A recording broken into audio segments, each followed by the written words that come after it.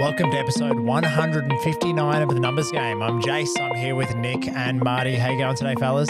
I'm excited, and I don't know when this episode's going to drop, but Valentine's Day is coming up, and I've got a jealousy issue in the household where the dog, Penny Lane, will not let me touch my missus at all without either going at me or my missus. Talk about, big jealousy issues. Don't know what I'm going to do. Don't want to put it down, obviously, but, intimacy is important to me, so got to work through it. Nick, how are you going? Hope you're good, mate. Yeah, good. Just a bit windy outside, so suffering a bit of hay fever today. It's actually got me, so might be another coughing fit. But other than that, mate, fighting fit. Can't complain. Just getting ready for the footy season. It's coming. Cricket's gone. Been loving being kept up to date with your cricket nights. Every day's a cricket day for you at the moment. So, yeah, maybe fill us in on that, mate, because you are very excited about it. But you're down the nets after work every night now. Just putting a few back over Charlie's head. Any updates? Every night at the moment, but he's loving it. I think it's Lasif Malinga, who's a Sri Lankan bowler, coaches in June at Top Line out in Bayswater, and he's found out all about it, and he wants bowling coaching off, a Sri Lankan legend. So, so I've got to sort that out now. Goodness me. Is he leaning towards fast, medium pace, wrist spinner, finger spinner? Yeah, he likes pace. He likes bowling me. He loves that. But he's very interested in leg spin. So very interested. So there's a coach, Lal, who used to coach the Hong Kong international team. I don't know how good Hong Kong are, but he's down at Top Line as well. So we're going to get some wrist spin lessons as well. So right into it. Sorry, Jace, we'll get to you in a minute. We're just talking about Charlie's cricket career here. No, all good. Our followers want to keep updates on Charlie, so I get it. That's fine. Yeah, and I'm just thinking, being a young guy that's into the business side of things, statistics, chess, strategy, he'd probably really love the strategy of being a spin bowler and setting batsmen up to take the wickets out. There's this, if you Google it or get it on YouTube, there's this 9-year-old leg spinner in India. I don't know what his name is, but just look up 9-year-old leg spinner, and he's an absolute freak. And Charlie's all over it. He's just bowling adults, just incredible. So, yeah, he's got his eye on duplicating that. So, yeah, watch this space, Australia. Oh, good. Don't worry about the Shane Warne stand.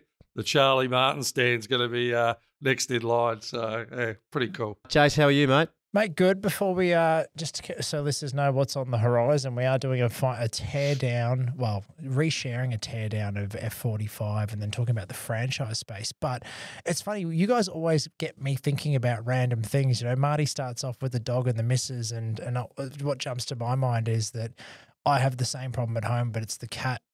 Refuses to let me go anywhere near Casey. The cat is always there, sleeps on Casey's chest, sleeps cuddled into Casey. I'm pushed into the corner of the bed, less than a third of the bed. So I feel you, Marty. I feel you. And if you come up with a solution of how to It's not right.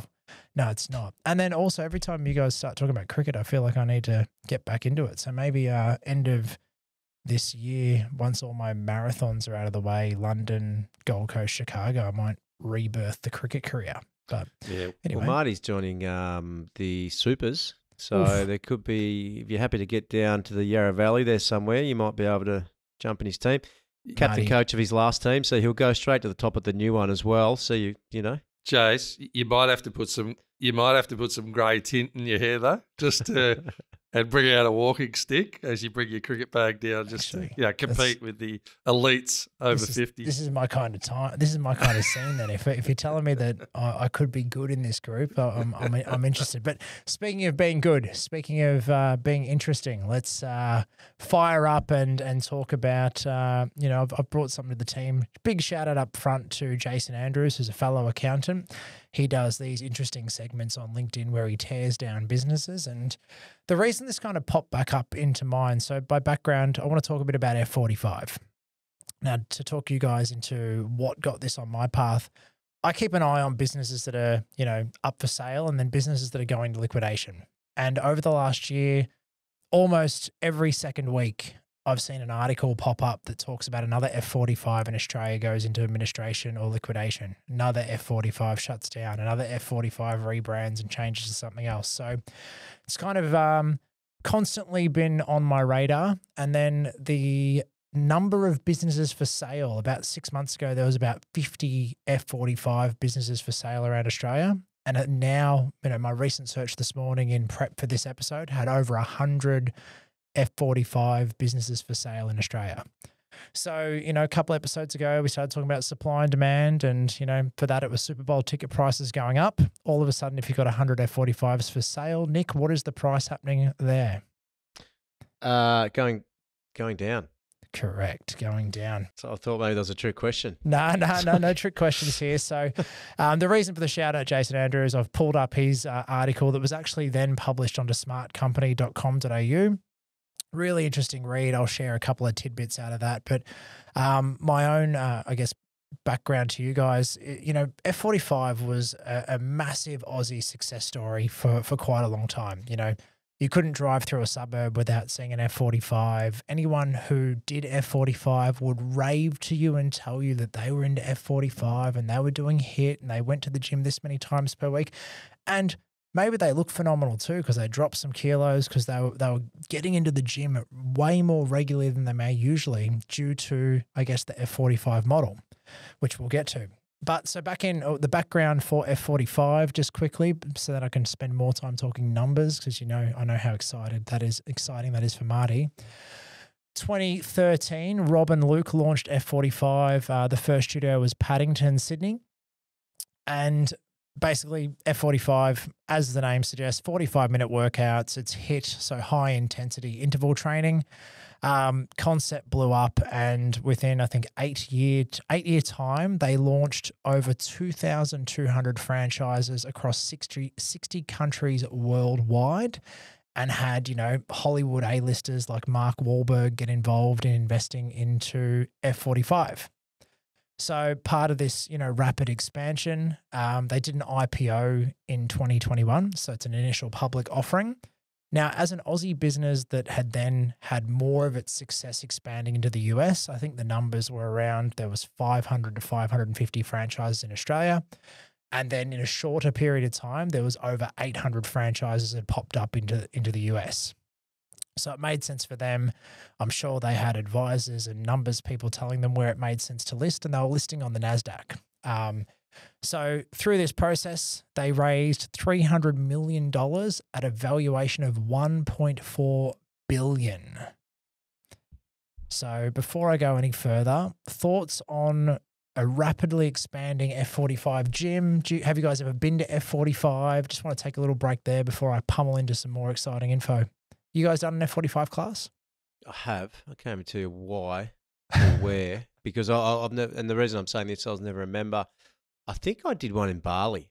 I think we were looking to train somewhere in Bali, and there was an F45, so I went and did a class. Yep. Was there one in Bali? Yep. Seminyak had an F45. Yep. So yes, I have done one. Yep. No, I haven't myself. I haven't been in a gym for 15 years, can't you tell? I didn't want to say anything, Marty, but you set yourself up for that one. No, all good. Yep. So also, I think I've done one F45 class myself, and I reckon that was traveling somewhere, maybe like a Byron Bay or something, just jumped in and, smashed out a class or a couple of classes.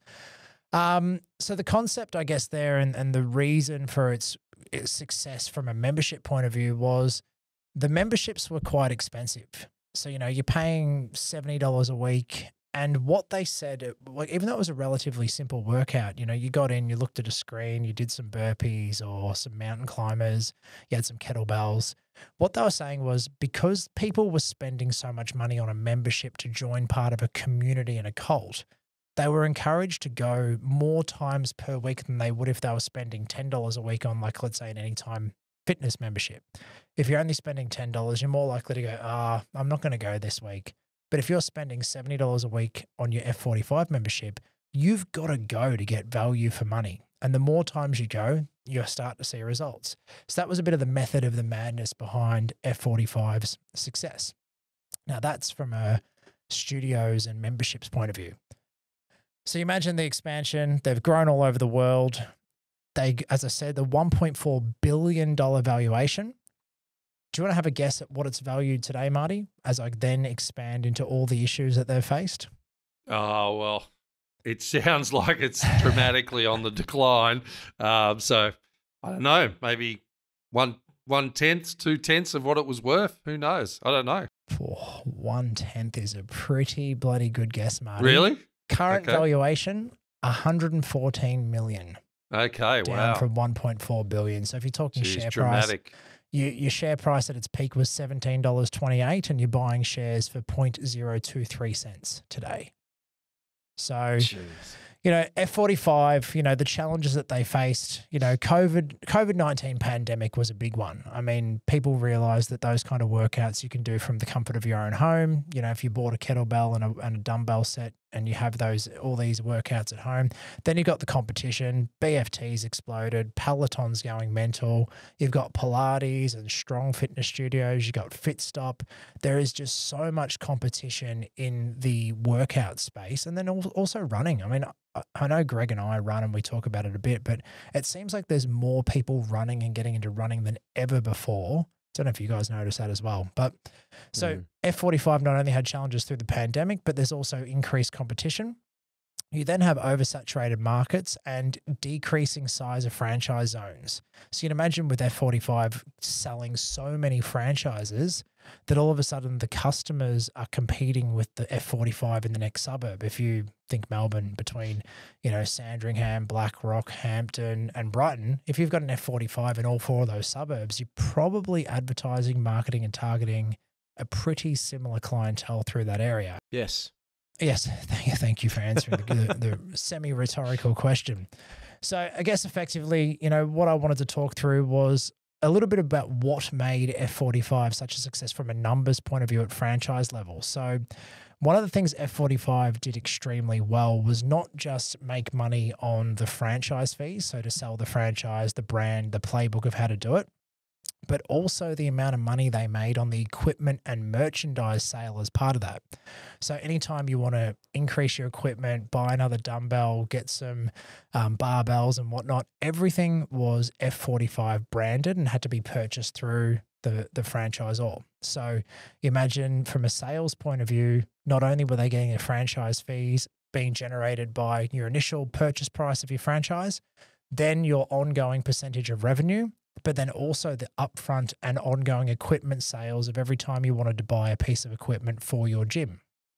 So, you know, F45 continued to grow in that way, ridiculous margins on all of that. And then you start to think, well, these business owners who are buying these franchises compared to, you know, the other ones popping up like your BFTs, your Revels, your FitStops that are going everywhere, you're now with increased competition comparing, well, how much am I paying F45 and what am I really getting?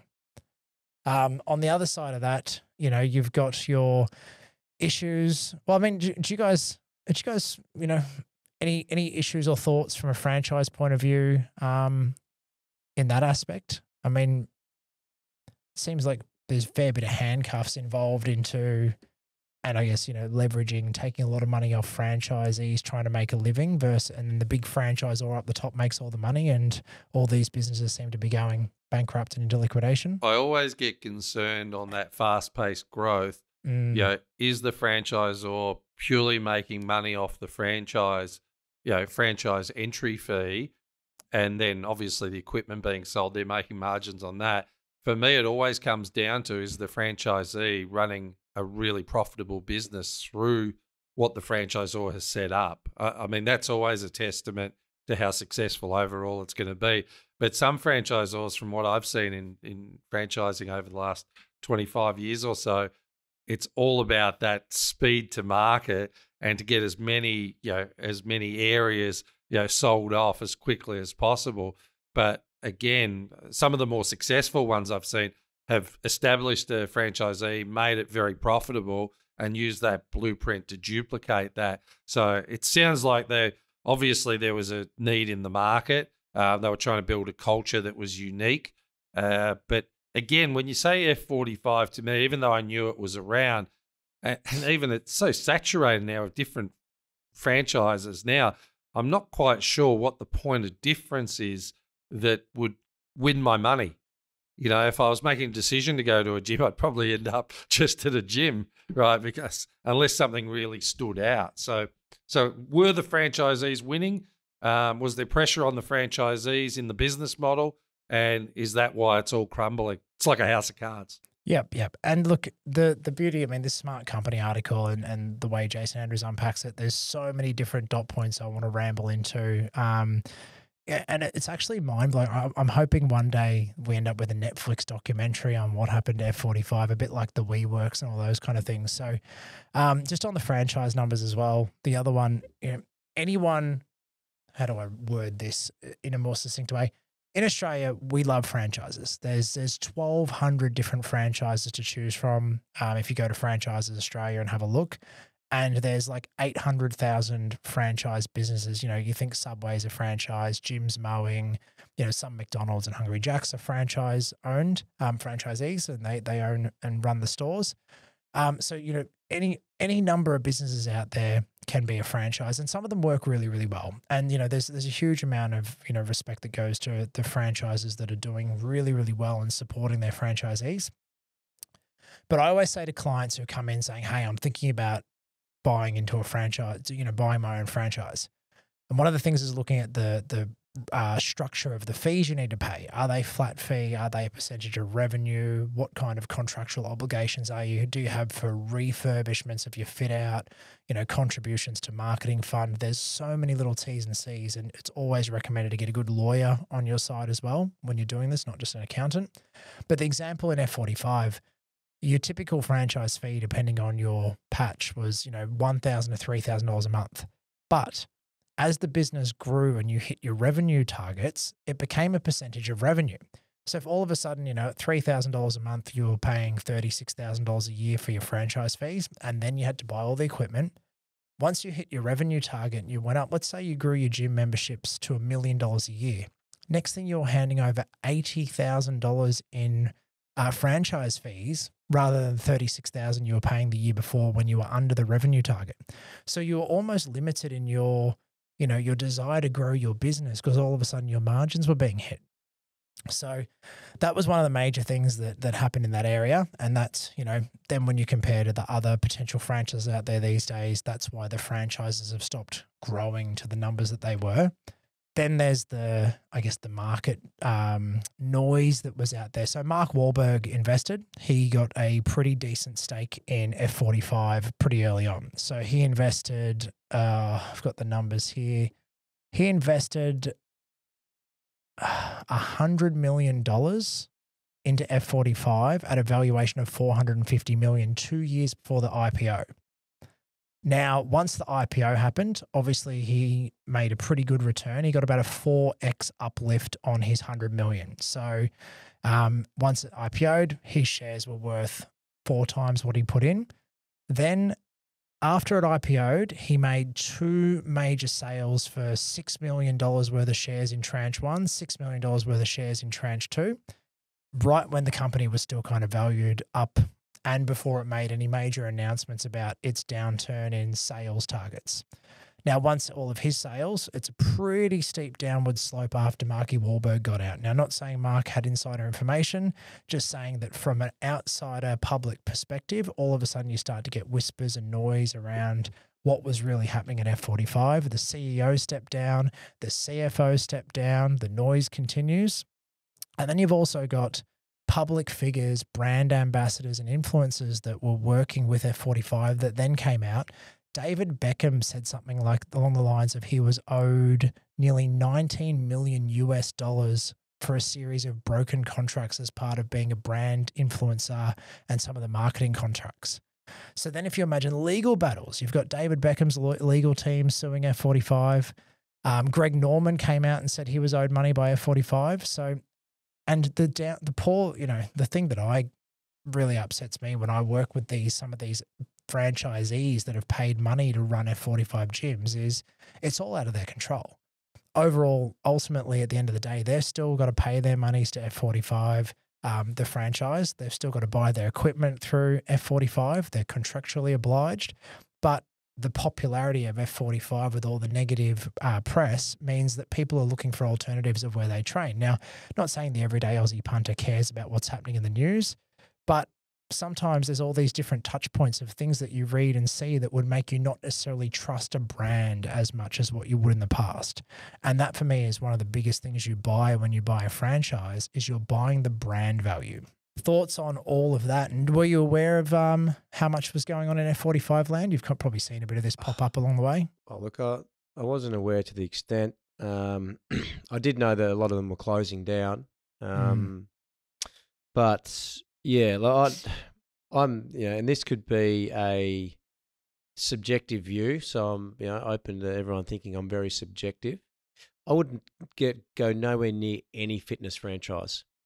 F45, whatever you want to call it. Like, for me, anything that's easily duplicated, that's dependent on people's budgets, and that's easy to cancel when things are tight, that is very habit dependent, and can also be seen as a fad. Let's be honest, fitness things are fads, diets are fads. There's always a new way to be fit or a new method of training that's a fad.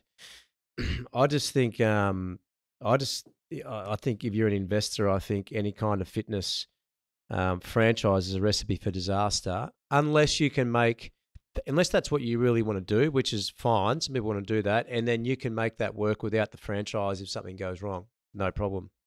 But for me, if I'm going into a franchise, I'm looking at, okay, who's been around for 10 years, 15 years, 20 years? So I'm looking at McDonald's. Right, and I know the barrier to entry there is very high as a franchise owner, but I'm looking at necessities, food, things that people need, things that people can't go without before I'm buying a franchise, because I really want that franchise to do for me something that I can't do. I can't advertise and market like a McDonald's. I can't be a McDonald's. So I think if I want to set up a fast food chain, I'm going to have far better success with a McDonald's. But if I'm an F45 that's been around not that long, is growing really quickly, anyone who knows business knows that growth costs a lot of money. And there's a lot of other fitness franchises out there at the moment who are growing. I would not go near any of them. I would seriously consider what I could do personally without them if I chose to go down that path. And I wish maybe we can come back with some research on this, Jason, in a later episode, because we haven't had time to do that. But yep.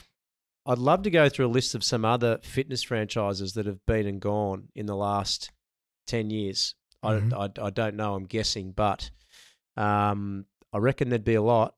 And it's because easily duplicated.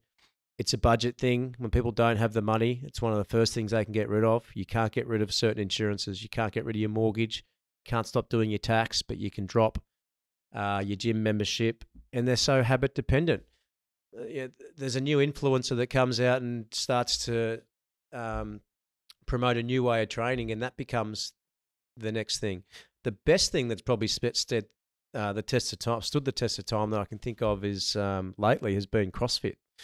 And I don't know if that works as a franchise model or not. I know it's just a method of training, but that seems to still be around. But these brands and these flashy brands, and there's a few more coming up now.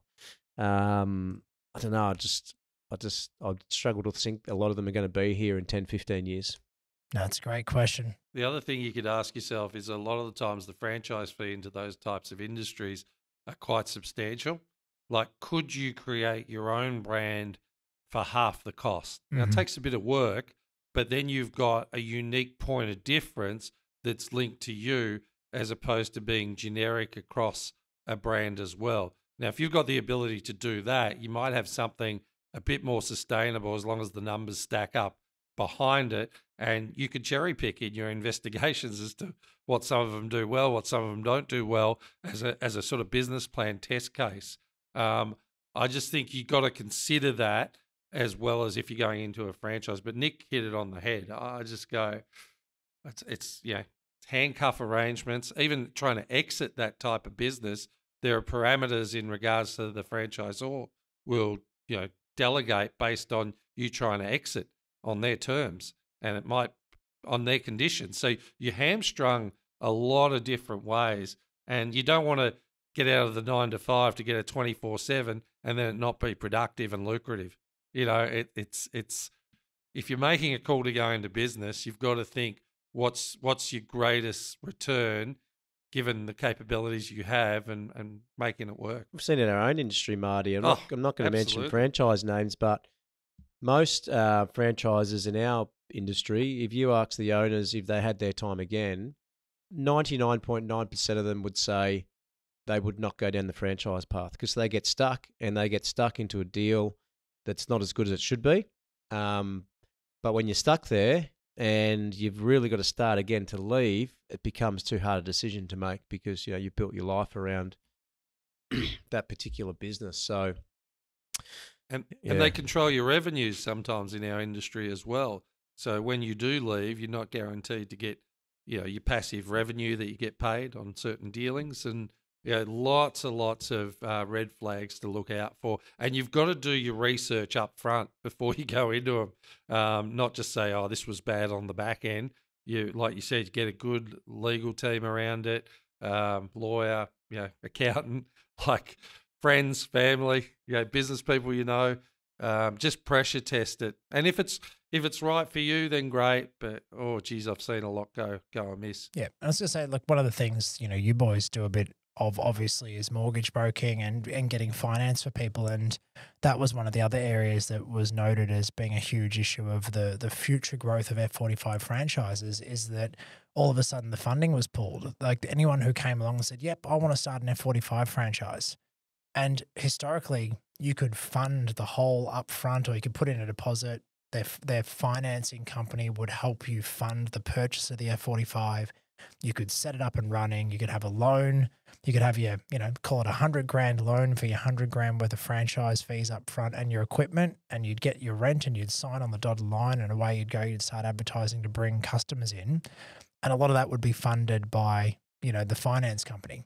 As soon as that funding stopped because the risk was too high, all of a sudden that was where they slashed. They told their investors at the IPO they were expecting to launch 1,500 new franchises over the coming years, and then they slashed that number to around 300 to 400 because the financing stopped. They weren't able to finance people to do it, so it relied on people rocking up with a bag full of cash to do it themselves. So again, anyone who's thinking about getting into a business and is going to take a giant loan to go and purchase the business, the franchise, or start a business from scratch, you need to have your ducks lined up. You need to have your advisors on board, and you need to have the right people around you to advise you to get this thing done properly, because business is not easy. And even when you've got a recipe for success, apparently proven model, a brand and marketing and advertising sorted, it's still not a guaranteed plan for success. Here's a little tip too, is if you're looking at buying an established franchise, you look at the financials of that franchise,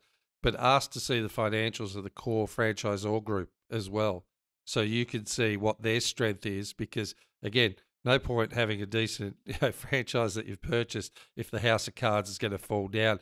And if they don't want to give you that information, again, there's a red flag straight away. So it's just a little tip if you're doing that. And that's just due diligence. Did I say it? Due diligence.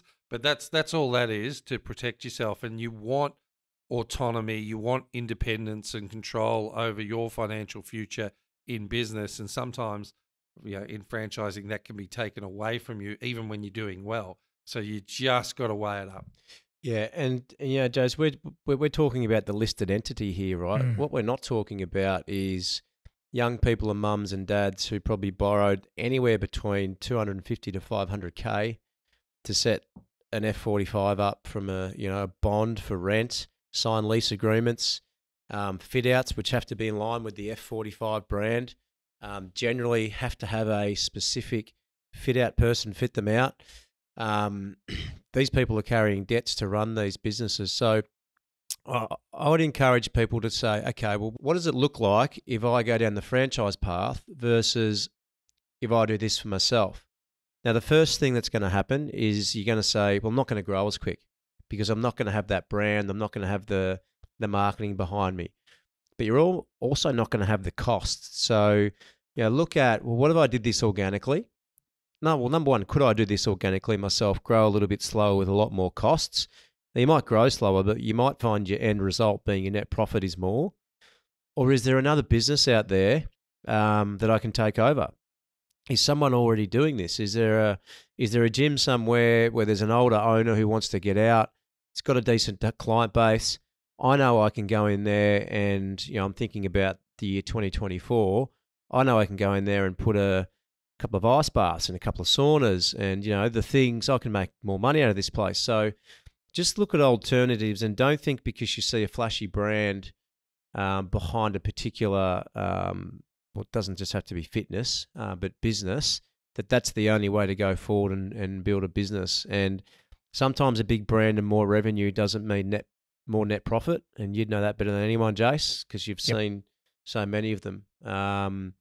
And, you want to get a really good understanding of, how a business is trading. Show me someone who's been trading for 10 years. Show me someone who's managed to then sell the business and actually retire versus, in 10 years, they can't do anything with it and their memberships are going backwards. So lots of DD to be done, being due diligence. And we talked about this in previous episodes in regards to merchant fees on your money in the digital age. If that $100 gets clipped, with merchant costs and various different costs throughout the process, that $100 is only worth maybe $70, right? And that's the same as when you go into a franchise. So you have to then think about, what value are you getting for that $30, and is that in some way, amplifying your position to what you could do yourself, because you're going to get that full $100 yourself time and time again, and it compounds. So, it's funny just talking about it today. I'm not a franchise advocate at all. I was probably impartial and neutral until we had this discussion. But the more I think about it over time and various people that have gone into them, I think it's good if you're just buying a job. If you just want to buy a job and, you're getting a patch, you get the marketing, you're not really entrepreneurially orientated, I think it can work from that proviso. But if you really have an entrepreneurial flair and you want to build a business and you want to expand upon a business and duplicate your own brand, that's going to be a much more value down the track. But you got to be that type of person too. So I see where it fits. And it's interesting, like I've seen, and this reminds me, I was coaching a mortgage broker and they went into one of the major franchises and they came out of financial planning to go into mortgage broking, and they wanted systems set up. They weren't confident in going out on their own and establishing a brand. They wanted that support and they were happy to pay the fee and they earned okay money. And I'm sitting there going, oh my goodness, you're only getting paid half of what we would get paid external to this franchise, and only a portion of the passive trail that you would get on a loan here. And I know that franchise has changed its dynamic since then to give more away. But I just couldn't comprehend it in my mind that someone would give up over half their revenue for the sake of a brand that you put on the front door. It just didn't make sense to me. 100%. Well, I don't think this will be the last time we talk about businesses and franchises and what works and what doesn't. And I am interested in what you said, Nick, about, over the last 10 years, which businesses came and went in the franchise, or especially the fitness space. So we'll come back to you and report back on that. But for those listeners out there, if you do know someone who may be struggling in business and things aren't going to plan, the best thing they can do is speak to an advisor, speak to an expert, get somebody in their corner that can help them out of this situation. we Nick, Marty, and I deal with all different things all day, every day. So we're always happy to help and can be reached out to at the Numbers Game online, whether it's LinkedIn to us three straight connect, or whether it's through our socials, or hello@thenumbersgamepodcast.com.au. We're here to help. We're here to serve. We love helping business owners, and this has just been a bit of an unpack of an interesting business model at the moment, but there's plenty of interesting ones out there. So we've got you back. Until next time. If you're running a franchise really successfully, let us know. We want to actually, I'm serious. If you know of people that are running successful franchise, let us know what they are, who they are, because again, it's only a perspective that we're sharing here today. So we want to learn too. So yeah, hit us up. Game over.